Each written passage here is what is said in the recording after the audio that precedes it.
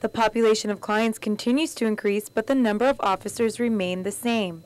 DYA spokesperson William Castro says the numbers are insufficient, and without additional resources to adequately control and surveil the area, the community can expect more and more incidents at the youth correctional facility. The governor and my director, I think, are finding ways to seek help from different agencies within the public safety side, and then different avenues to approach with the compact impact. Hopefully they can provide assistance budget-wise to meet the need of our youth being detained.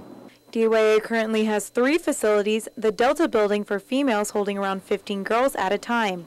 The Echo and Foxtrot buildings for males hold around 40. Castro says they only have enough manpower to have 1 guard per facility for a 12-hour shift. This means that 1 officer could be in control of more than 20 youths at a given time. This is exponentially higher than the required officer-to-client ratio, which Castro explains should be 11 to 1. Additionally, the DYA Cottage Homes in Talafofo has 10 clients with 1 guard for males and 1 for females. Eventually, morale is not that great, but the director has approached them and spoke to them, and they're doing their best to meet their regular schedule hours and come in when needed. The situation has gotten so bad that the department has even utilized cooks and maintenance workers to augment the shortage. With escapes and riots happening so frequently, residents like Ben Torres are wondering why elected leaders aren't doing more. Maybe the legislature just gotta, get right down to it. Plain and simple, man.